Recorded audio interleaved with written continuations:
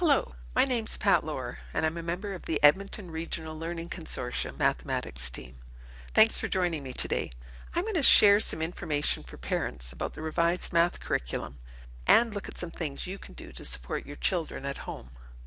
Personally, I have a lot of experience as a classroom teacher, but I'm also the mother of 4 public school graduates, so I've spent plenty of time on your side of the fence as well. I'd like to take a moment to thank Alberta Education for the grant that made this learning opportunity possible. Here's a question I want you to consider. What kind of mathematics experiences do you want for your children? Should math be all about basic facts, drills, and paper and pencil calculations? It's math. It hurts, but it's good for you. What it really comes down to is this. What mathematics will your children need to be successful in the future? Good mathematics is not how many answers you know, but how you behave when you don't know. This is a quotation that's been on the wall of every classroom I've taught in over the past 10 years. Do you believe it? I need my students to believe it, because to me it sums up the difference between students who will successfully tackle unfamiliar problems and those who'll be unwilling to even try unless I've spelled out every little step for them. Let's consider a traditional approach to teaching math. First, I present a concept and explain it to my students. Then I lead them through 1 or 2 examples. Finally, I give them some problems to try on their own.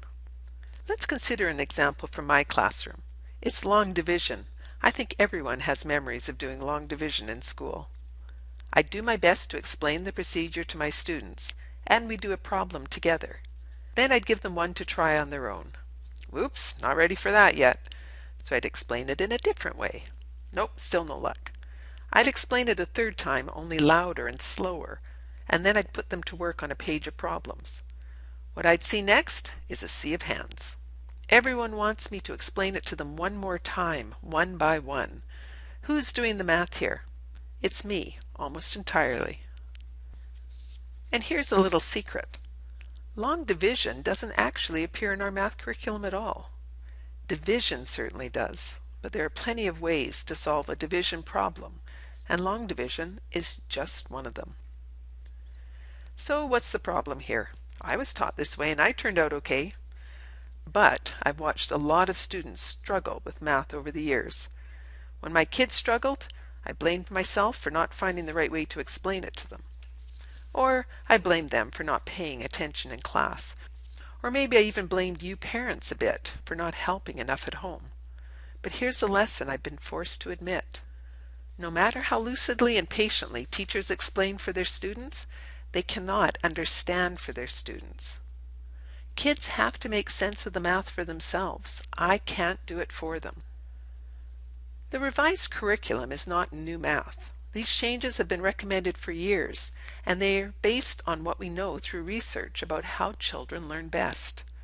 Now in my classroom, I do my best to hand the math power over to my students.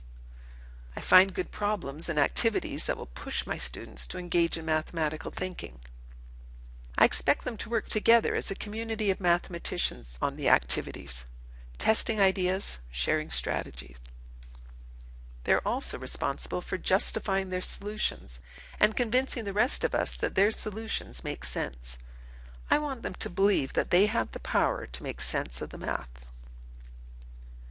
Okay, let's take a quick break to do some math. Here's a traditional task that's bound to look familiar, and if it was your idea of fun back in the day, go ahead, pause the presentation and knock yourself out. All joking aside, there are students who love this kind of math. If they can do it and do it fast, it can be rewarding because it's safe, predictable, and not very demanding. However, if they can already do it, then doing it over and over and over again isn't really math at all. It's just mindless procedures. And if they can't do it, this isn't going to teach them anything new. Now here's an activity I would use with my class. Take a look at it and consider the math thinking going on in your head. Everyone in my class can take part, no matter their level. It's safe because there are no particular right answers. We can have a great discussion around the strategies for choosing numbers, whether the answers would be greater or less than 500, and which pairs might be the closest.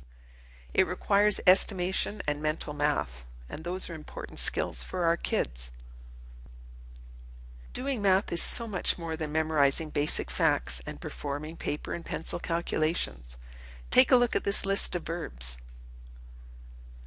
They all come from our mathematics curriculum. This looks and sounds like science, and we get it in science.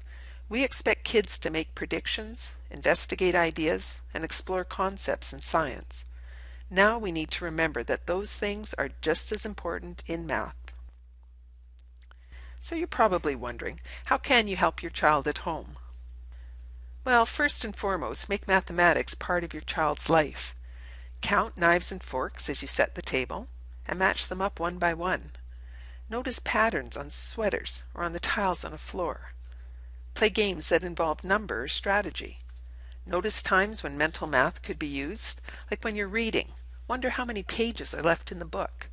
On a road trip, when you see a mileage sign, guess what the odometer will read when you get to your destination. Let them help estimate the amount spent on groceries or make a budget for a pizza party. Notice numbers and statistics in the media and help them make sense of them. Your attitude is critical. Be positive about math. Be interested in what your child is doing in math. Be excited when he solves a tough problem. And be surprised when he notices something new. Help your child by asking good questions. What do you know about this problem? Would using some materials or drawing a picture help you get started? Why have you decided to try this strategy? Does your answer make sense? What else could you try? Could you explain this step for me? Sometimes allowing your child to grapple with the problem is hard. Be part of the conversation, not the one with all the answers. Try to listen more than you speak. Provide a nudge if needed. I wonder if drawing a chart would help with this one. If your child knows you'll ultimately rescue her and show her what to do, you risk making her dependent on you. We want our children to develop mathematical power, confidence, flexibility, fluency, perseverance. If your child is practicing basic facts, focus on the strategies rather than how fast he can do them. Your most powerful question is, how do you know that's the right answer? Or, is there another fact you know that could help you with this one?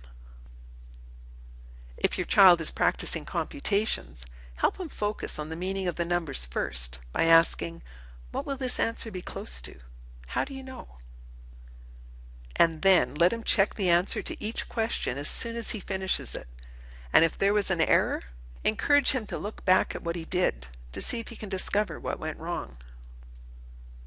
And finally, celebrate your child's success. Provide encouragement when the going gets tough. Join the conversation. You'll be glad you did. Thanks for spending the past few minutes with me, and I hope I've given you some ideas to help you enjoy math with your children.